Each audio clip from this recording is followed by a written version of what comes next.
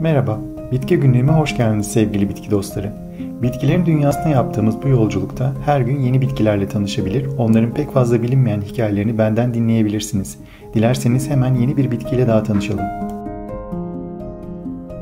Acıağaç ya da Latince adıyla Quassia amara, Cimarubaceae yani kokar ağaçgiller familyasından sıcak iklimlerde ve nemli yağmur ormanlarında yetişen kısa boylu bir ağaçtır.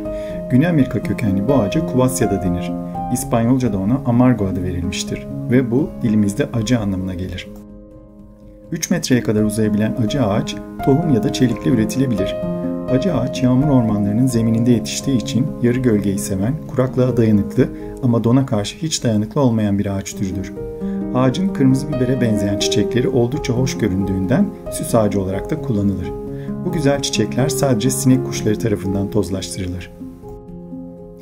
Acı ağacın içerdiği kuvasin adlı madde nedeniyle kökü, kabuğu ve odunu böcek öldürücü, ilaç ve yiyecek endüstrisinde kullanılır. Kuvasin doğada bulunan en acı maddelerden biridir ve kına ağacı yani Cinchona officinalis'ten elde edilen ve sıtma tedavisinde kullanılan kininden 50 kat daha acıdır. Ağaca ismini veren de işte bu maddedir. Bazı ülkelerde acı ağacın kabuğundan yapılan kaplardan su içenlerin güç kazandıklarına inanılır. Ağaca verilen bir diğer yöresel ismin güçlü adam anlamına gelmesinin nedeni bu olabilir.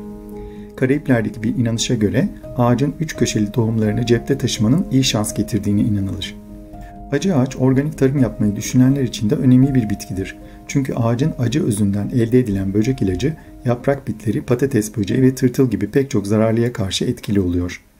Quassia kabuğunun 200 gramı 2 litre suda 24 saat bekletildikten sonra 30 dakika kaynatılır.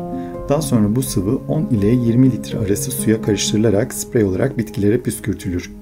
Daha büyük alanlar ilaçlanmak istenirse hektar başına ortalama 4 kilo acı ağaç kabuğu yeterli oluyormuş. İzlediğiniz için teşekkürler. Eklenen yeni videolardan haberdar olmak için abone olup bildirimlerinizi açmayı lütfen unutmayın. Bol çiçekli günler dilerim.